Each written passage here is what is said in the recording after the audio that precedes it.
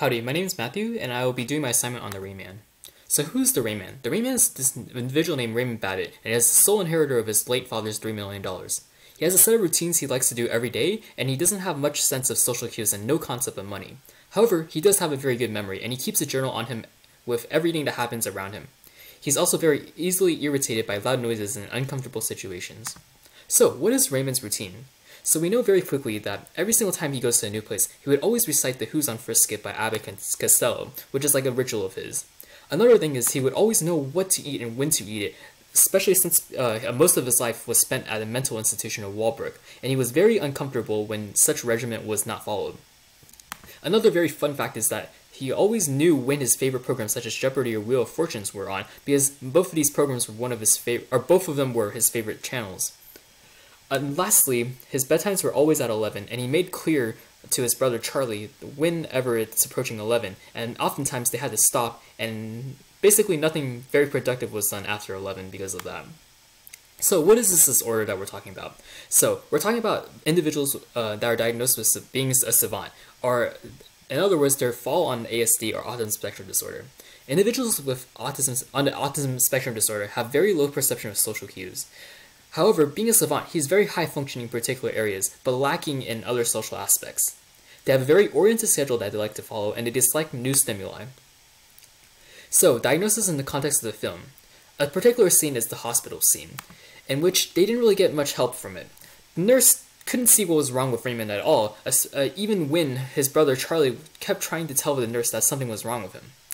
Another scene was the psychiatrist scene. At this time and age, it was around the 1980s and 1990s, and not a lot about the ASD was known. The psychiatrist had to go off of something that he had read a while ago, and in order to diagnose Raymond with this condition, he had to simply ask him complex math questions such as what was 312 times 112, which is not very helpful at all. Diagnosis of autism in other cultures can be very different as well.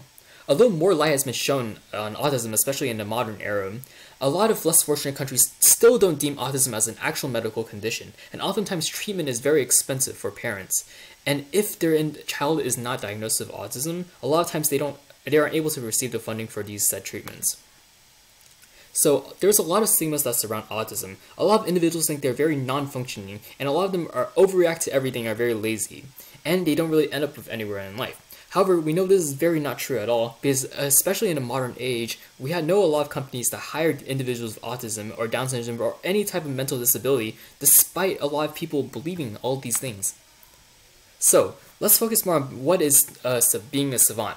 So, in this particular situation, we know that Raymond Babbitt is very good at numbers. When a box of toothpicks were dropped in the movie, he was able to count how many were dropped and how many were still in the box. And because of this, Charlie obviously brought him to Vegas to count cards, which is not very good use of his abilities. So another thing is he's very easily irritable. So, a scene in which they were trying to board a plane, Raymond was very refusing and very disagreeing on whether or not to board the plane because he knew all such airlines have crashed before. When he was getting forced onto the plane, Raymond responded very abruptly and tried to self-inflict harm on himself, in which they stopped boarding the plane. So a lot of these symptoms can be very misconstrued.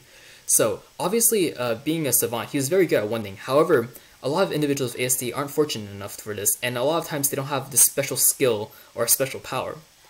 Raymond, although in the movie was very submissive, a lot of individuals with ASD can also be very, very aggressive when responding with a foreign stimuli.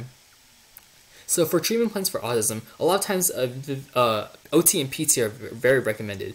Individuals with autism don't know better in social situations, and a lot of times they have to be taught to imitate certain actions that are deemed socially acceptable.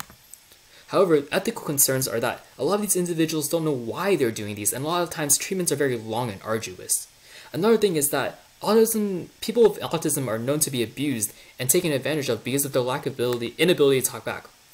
So a lot of times it's very difficult to gauge how effective these treatments are because these individuals are unable to tell us how effective it is. Lastly, I think this movie is a very accurate portrayal of what it means to have an individual with ASD, especially to live with one, as I myself also live with an individual with autism as well. I really like how the film's impact on understanding ASD was, because a lot of times people really didn't think these individuals were much at all, but in reality, a lot of these individuals with ASD are very capable and very amazing in their own right. And that is the end of my presentation.